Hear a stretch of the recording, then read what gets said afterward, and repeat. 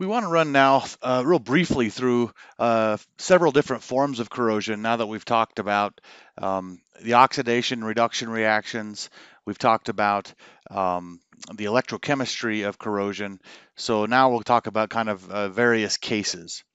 The first is just what's called a uniform attack. And all that is that you have oxidation and reduction reactions that are occurring randomly over the surface. And this is what you typically see when you look at a rusted car in the field, or you look at if you have real silverware as opposed to the fake stuff that you buy at Walmart, the silver will tarnish, kind of turn black. That's an example of a uniform attack. Okay. Um, One that is a bit more specialized to really what we've been talking a lot about is galvanic corrosion. And that occurs when you put two metals or alloys with different compositions and you couple them electrically and expose them to an electrolyte. So what you're seeing in this picture is a galvanized pipe that's joined to a copper pipe. And so of course they have different um, potentials, which leads to then an oxidation reduction reaction, especially in the presence of an electrolyte like water would be in this case. So there's several ways that we can mitigate this kind of corrosion. So let's talk about several mitigation approaches.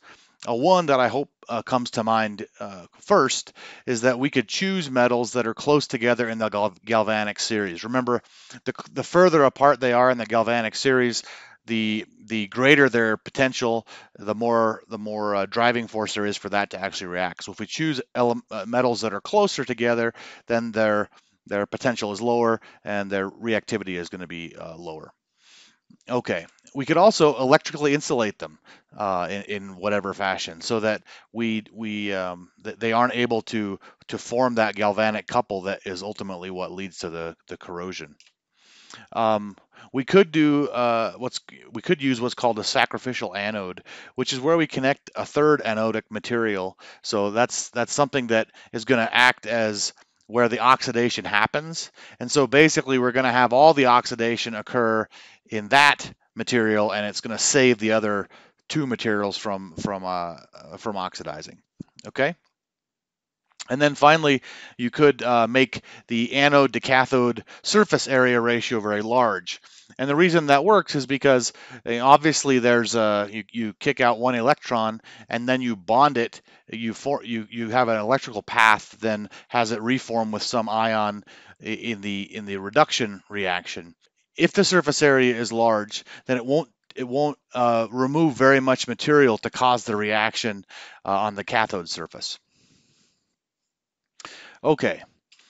Another is what's called crevice corrosion, and this is believed to occur due to local ion concentration differences in the electrolyte. So that can happen, like in this case, I'm showing you a jointed connection where you had washers and it was immersed in seawater. And right underneath the washers, there was a different chlorine and sodium concentration than there was in the bulk. And because of that, there was a potential difference. Anytime you have a potential difference, you're going to induce corrosion. So that we have a few mitigation approaches here.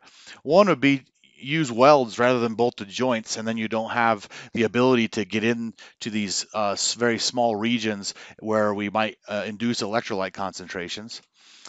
You can use non-absorbing gaskets so that again, if the gasket can absorb, then it can result in a concentration difference from the, let's say, the bulk to right in the region, the local region where this crevice would be. And then obviously remove any accumulated deposits that do occur, because impurities can lead to local ion concentration differences as well.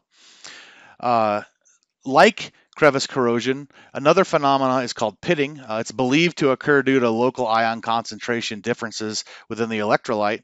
But in this case, it'll be from surface impurities and/or debris, and it's particularly of concern with stainless steels. What you're looking at here in this picture is pitting on a 316L stainless steel pipe. Uh, there's a few mitigation approaches that we can use here. One is you can polish the surface to remove the defects. That helps. It doesn't alleviate it entirely. And then it's also been found that if you alloy the stainless with 2% molybdenum, that also helps to mitigate a pitting corrosion. Okay. Another form of corrosion is called intergranular corrosion. And all that is corrosion that occurs preferentially between the grains. So it occurs along the grain boundaries. Usually this is a problem for stainless steels, and it's because there's going to be a corrosive attack on the chromium carbide particles that sometimes can exist at the grain boundaries, and that sometimes can occur because of heat from a weld. And so what you're looking at in this picture is exactly that, where there was a stainless steel weld, and near the weld there was a region where uh, uh, the chromium carbide particles was highly concentrated, and that led to enhanced corrosion at those locations. Some mitigation approaches for this is you can heat treat the stainless to redissolve all the chromium carbide particles so that there isn't a concentration at the grain boundary. You could lower the carbon content in your steel below 0.03 weight percent so that the likelihood of forming chromium carbide particles are lower. And the other option is that you can alloy the stainless with niobium or titanium. That also seems to help. So those are sort of the main ones that I want to devote an entire slide to. There's some other forms of corrosion that I at least want you to know the definition of. The one is called selective leaching. It occurs in solid solutions where one constituent is going to preferentially be corroded away. So, right, brass is made of copper and zinc. If you have dezincification of brass, that's going to be the removal of zinc from the brass solid solution. That's an example of selective leaching. Erosion corrosion is just simply combined chemical corrosion, like we've talked about, with additional wear, commonly from a moving fluid. And so what you're looking at is this elbow where the fluid has impinged on the elbow to turn it, as we might expect, and it has enhanced the rate of corrosion because it's combining corrosion with wear. And then the final corrosion form, either called stress corrosion. I'm more familiar with it by calling it stress corrosion cracking.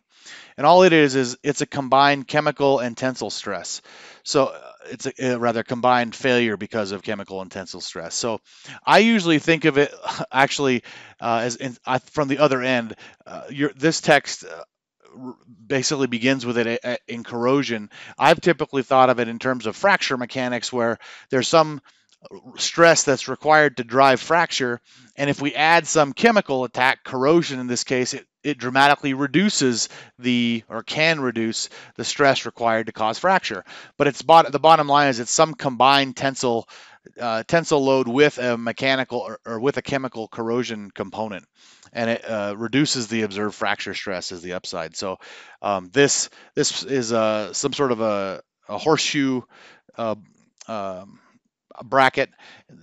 Obviously the tensile strength as you crank the tensile stress as you crank that bolt is going to be on the outside edge, and so you can see shown sort of by the circle that there's been cracking in that region. This has been immersed in seawater. So this is just a picture from your textbook. So those are the primary forms of corrosion that you need to be aware of. And then at least for some of the specialty cases, a few methods to mitigate corrosion if you're out there and you find yourself encountering this in actual engineering practice.